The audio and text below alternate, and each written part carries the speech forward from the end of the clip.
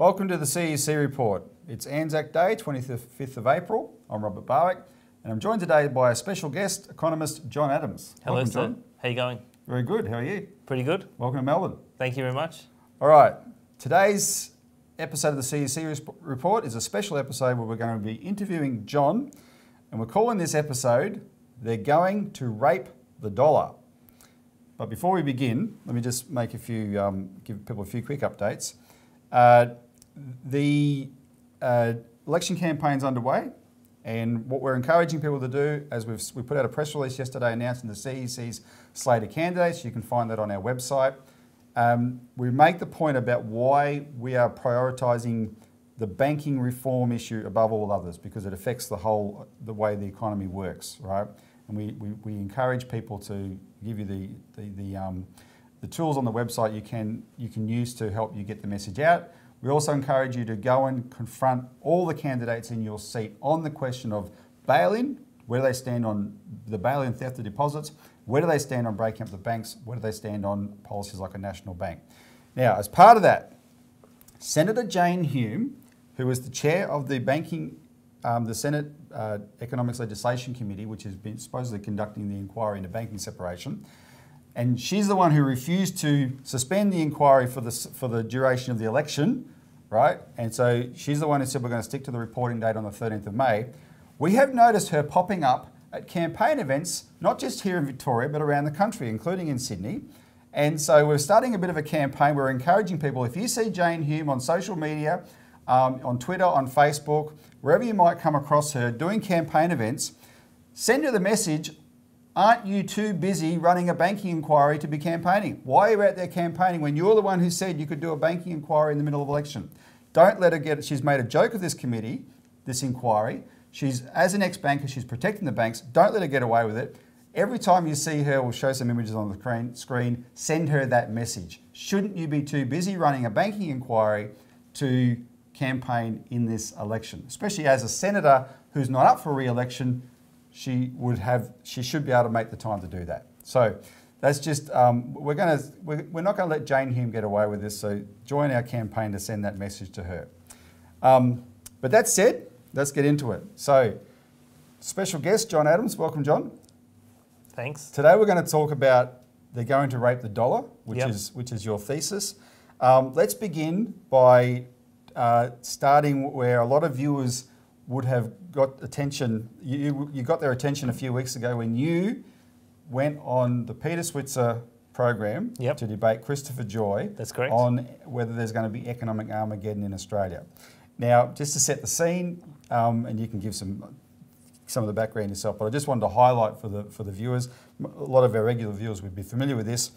They Christopher Joy's the Peter Switzer's show would not be a very highly rated show, but it would have got a lot of ratings that day when the great debate was on. But extraordinarily, when they put a video of the debate on YouTube, that channel and that show usually gets about 100 views for their YouTube videos. Your debate show is now over 90,000 views. About 95,000 views. There you go. And really, you really do see the public has spoken, and all the comments, or 90% of the comments, say you've won.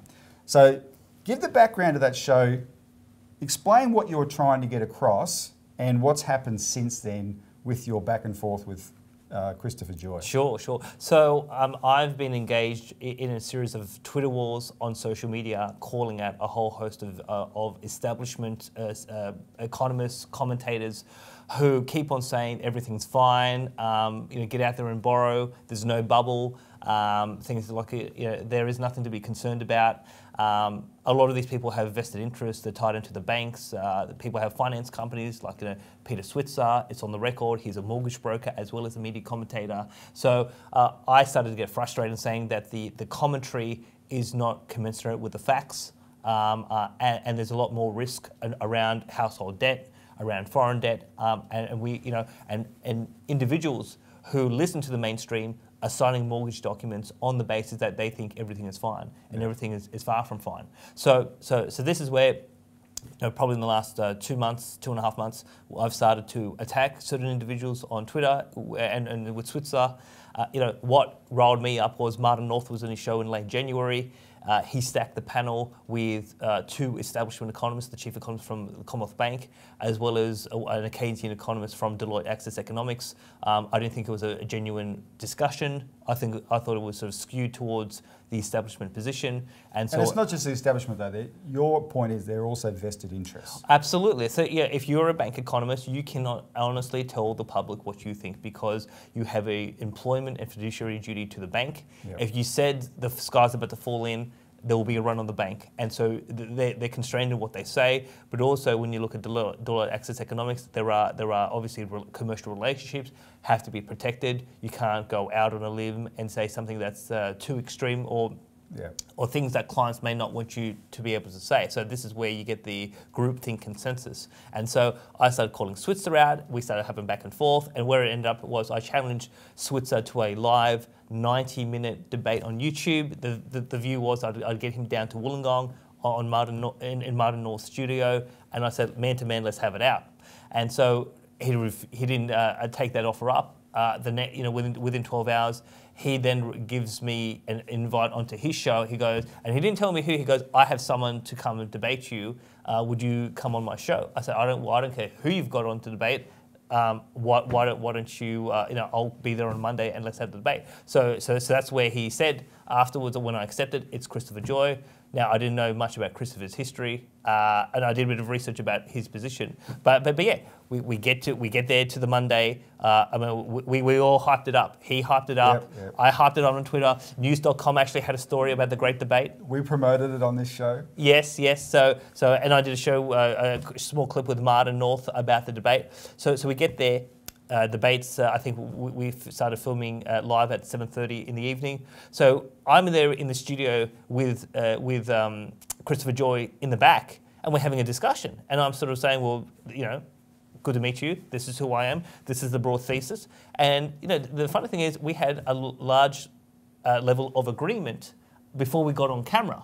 Now, and if you notice at the end of the debate, Christopher Joy said, if we have a global recession, quote, all bets are off. Now, so the Armageddon that I've been talking about is if the world blows up, because that's been the history of Australian economic history for 200 years. If there's a global shock, a global recession, we get hit. And we are, I would say, the most vulnerable in 200 years in terms of the state of the economy.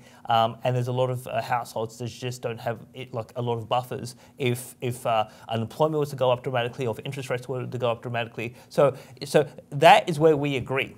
And I think that's the key point, that there was actual agreement on camera on this point. Now, where some of the disagreement did occur was if the world doesn't blow up, what would happen to house prices? And now, it is a radical proposition. So I put out a piece last month with Martin North and an Irish expert called Eddie Hobbs on the point of, could Australia, we're seeing that house prices have been fallen in Sydney 14%.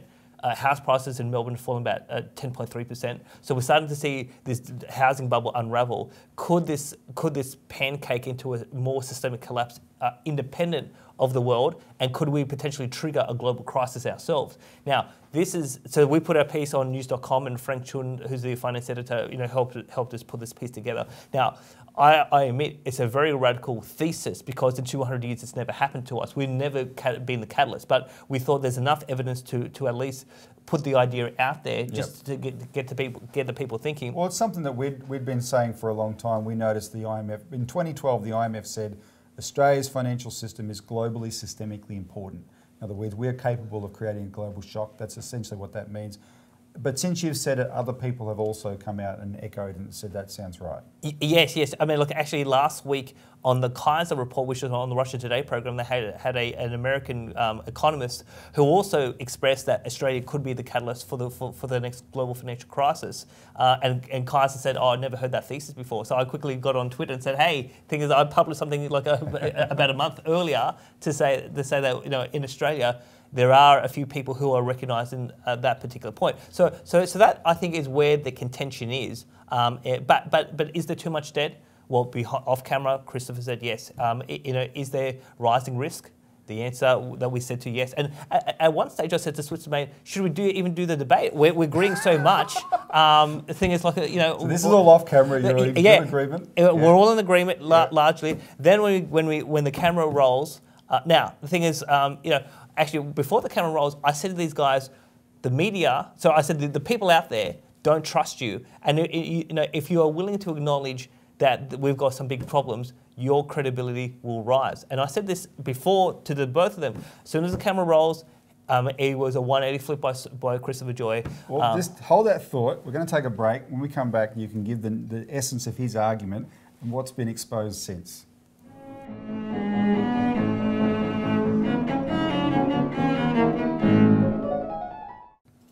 Welcome back to the CEC Report, where my special guest is economist John Adams, and we're discussing they're going to rape the dollar.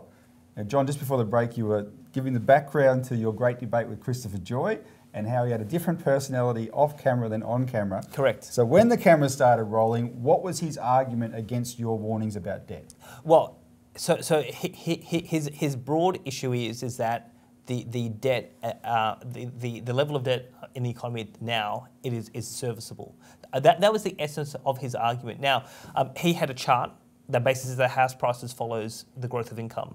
Now, I mean, what really drives house prices is the amount of debt you pump in the system. It's not necessarily income. The lending from the banks. Exactly. Yep. So I thought there was a bit of a skewed argument. Now, to be honest, I had some additional graphs that I could have put up on the screen that could have further enhanced my argument compared to his argument. But when it's like a very compact show, you didn't have the opportunity to really go into sort of technical arguments about it. But the other thing is that going into that debate, I didn't want to have a technical debate because the audience is non-technical, and basically I wanted to get across some key themes about there's too much debt, we have a problem. We are at risk of a systemic crisis, and I thought if I could at least get acknowledgement on those particular points, then I would have been able to achieve what I wanted to achieve, which is on mainstream media a recognition that there is a problem. And to be honest, when on Twitter and YouTube they all said I won the debate. And again, I haven't necessarily declared I've won because I was neutral on that, but the audience said by far that I won the debate. Whereas Christopher Joy says he won the debate. He said TKO. He said TKO, and I received further correspondence with him in the last 24 hours to say that... Before you get to the correspondence, well, he's reiterated that correspondence, hasn't he? Yes. Yeah. But the thing is, so I mean, the whole thing was a setup. I mean, Peter Switzer, the day after, writes an editorial and says that Christopher Joy won the debate. Now, what I think they didn't anticipate was the amount of interest in the debate in terms of the views, but I think Switzer was shocked with the level of commentary on social media to say that I actually won. So I think there's an acknowledgement that there is a problem. But yeah, so the establishment line is, yes, house prices are falling, they're going to cut interest rates, they're going to loosen lending, and the market's going to stabilise. Now, myself, and what I say in the debate, if credit growth to housing continues to fall, the soft lending thesis will not eventuate, and we could easily end up like Ireland. And obviously this is where Eddie Hobbs from Ireland comes in, because he's been sort of coaching me along, because he said before you see unemployment go up, before you start to see defaults, there's a whole host of early warning indicators that potentially could come about, and he's been coaching me to say, well, these are the things we saw in Ireland, these are the things you should be looking for in Australia, and so far, and we're still collecting some evidence on this, so far I'm seeing a number of these indicators happening in Melbourne in particular. Yeah. So I think Melbourne's in a far worse shape compared to Sydney. But in terms of the title of the show about where is the rape of the dollar, now we have a massive amount of foreign debt. A lot of that foreign debt is particularly the short-term foreign debt, it's tied in the banks that have gone into the households. So the establishment doesn't want the housing market to collapse because they'll be blamed for it because they blew up the bubble in the first place. So my big concern is that they are going to effectively sacrifice the dollar. So if unemployment... And what form will that take? Just elaborate on what it means. So the form it will take is if unemployment goes up, if you start to see an increase in arrears and defaults, if the banks start to look shaky, they will lower interest rates, I think, to zero, potentially. They will do quantitative easing. They will get the new what I think will be the short in government to start spending big in Canberra to prop the market up, and all of these things do not bode well for the value of the Australian dollar. It doesn't bode well for the serviceability of the foreign debt.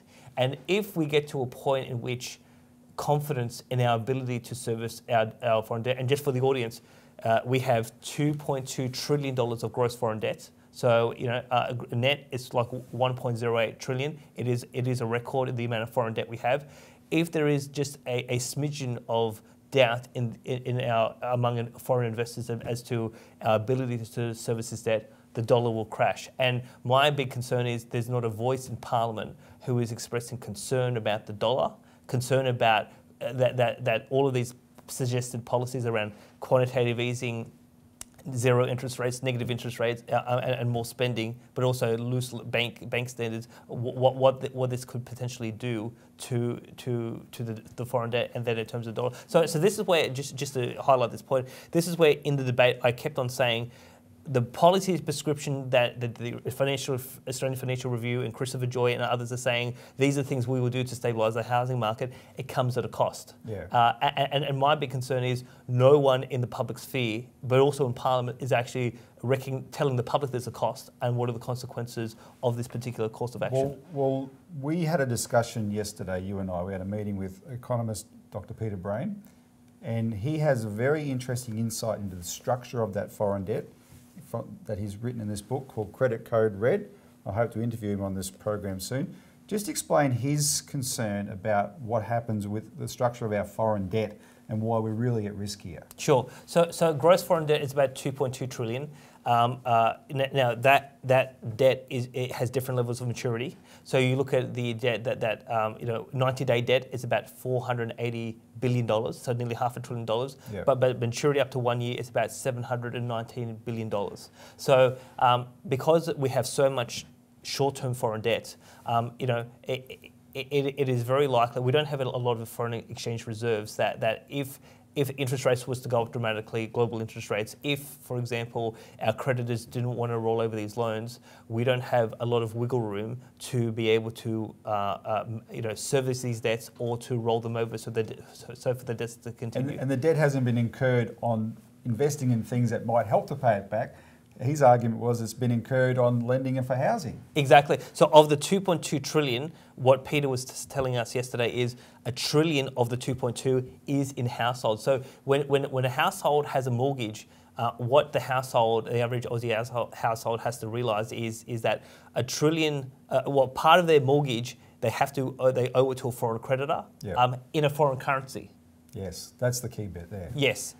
So now his concern is around serviceability of the foreign debt and the stability of the dollar, because so basically, and this is what I was saying in the debate, either we let the housing market crisis go, or the housing market go, or if we're going to prop that up, it comes at the cost of the foreign debt and then in terms of the dollar. Now, well, you said that, but also Christopher Joy effectively premised his defence of the current system on the fact that all those options are available. Right, he agreed with those, but he thinks they're good options. Yes. So he says there are options available, and there are options available, but what he and the AFR and others are not willing to acknowledge is the consequences and the cost of that. Now, one of the key things that Peter told us yesterday that I thought was very important is, in 1951, in 1962, in 1991, Australia dramatically raised interest rates to stop a default on the foreign debt. So if confidence starts to erode in our ability to service the foreign debt, if the dollar starts to crash, well, in times, we've got two options there. If we let the dollar go, we get a runaway inflation, 10, 20, 30%, and we're going to have a banana republic sort of, even if you look at Venezuela or Argentina, or obviously Venezuela has hyperinflation. So that's that path. If you say, no, we're going to defend the dollar, once confidence goes, you've got to dramatically raise interest rates. You look at Argentina last year, they went from about 20% to 60% within the matter of a few months. You look at the UK in the early 90s, within a day, they raised interest rates 5% in a day. And if they raise interest rates like that here, we're goners. Well, yeah, so 80%... Hang on, hold that thought. Let's continue it after the break.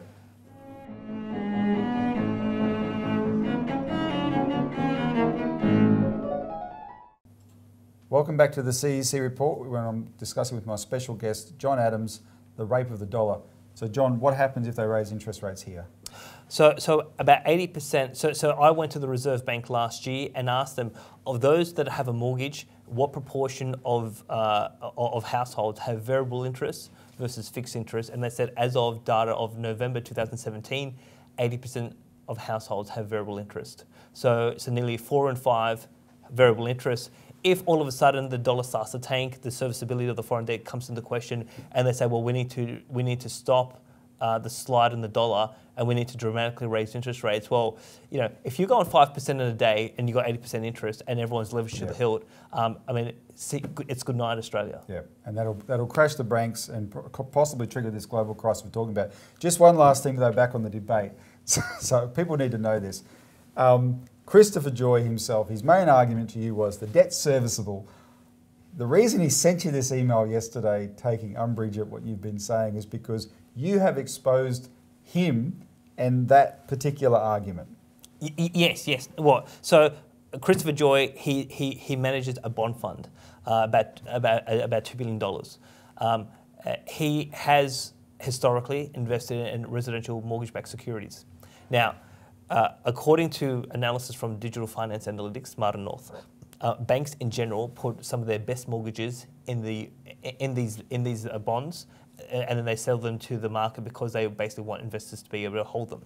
Now, you do have different levels, but from the evidence to date, it's not like when the Americans put in just sort of toxic stuff. So you start to see the better quality stuff in these bonds. Well, Christopher Joy basically has been putting out posts on social media to say that the risks in these bonds are starting to go up quite dramatically. And so if the better mortgages are in these bonds and the risks are rising in these bonds, which Christopher acknowledges, what does that mean for the rest of the serviceability of the rest of the mortgage book? And the key point I'm trying to say is, well, by your own social media posts, you are effectively conceding that the debt is not serviceable. But this was his key argument in the debate as to why the housing market will not crash independent of a global shock. He's either, because he made these social media posts after the debate, he's either been convinced by what you said during the debate, in which case he should have made a mea culpa and said, I was wrong, John was right, or he's thought this all along.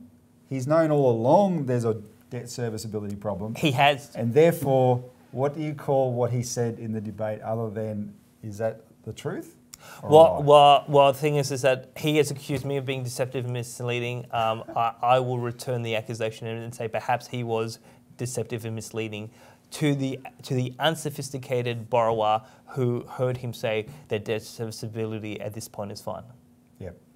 Well, look, John, your role in highlighting this issue has become very prominent in the last 12, 18 months ago or so. In fact, let me take a little bit of credit for boosting your profile and doing this. This is, I believe, the last time you appeared on the show was the second time you did a show like this, and since then you've done a lot of shows with Martin North.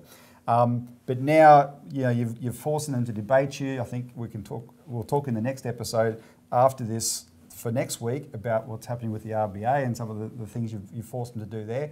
So this is very important because we have to bring people to the understanding. Before we can have a solution, you've got to get everyone to acknowledge there's a problem, right? And I think the way I see it is we're building a bit of a brains trust in Australia now with our work, with your work, with people like Wilson Sy, who's with the meeting we had yesterday with Peter Brain, people who know there's a problem. And Martin North, obviously. Martin North, obviously, and we can start to, from that standpoint, then discuss what to do about it. But we've run out of time for this episode, so thanks very much for joining us on the CEC Report. Thank you. You're welcome back.